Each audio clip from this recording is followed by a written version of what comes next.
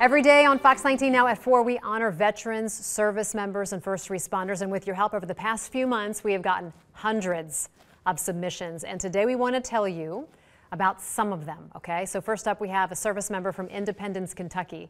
The submission did not include his name, but here's what we do know.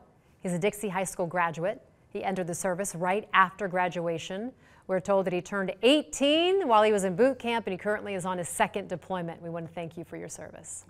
Next, we want to tell you about Timmy, nominated by his brother Charlie during his time in the service. Timmy was stationed at Camp Lejeune in North Carolina. Charlie says his brother continues to inspire everybody through his workout program.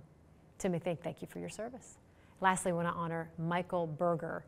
He was nominated by Stephanie, who says Michael is a veteran of the United States Army, serving from 2001 to 2008. And during his time in the service, he was deployed in Iraq for a year. Michael Berger, thank you for your service as well. I love all that. We have so many of them without all of the information. So please send it in. And if you'd like to nominate, all you have to do is scan a QR code on your screen. You can nominate somebody really, really simply by that. Please give us the name, the photo, a message about them, and the branch. And you can also submit on our website, fox19.com. And remember, we also do first responders. Yes, we love to see all of those. So send them our way.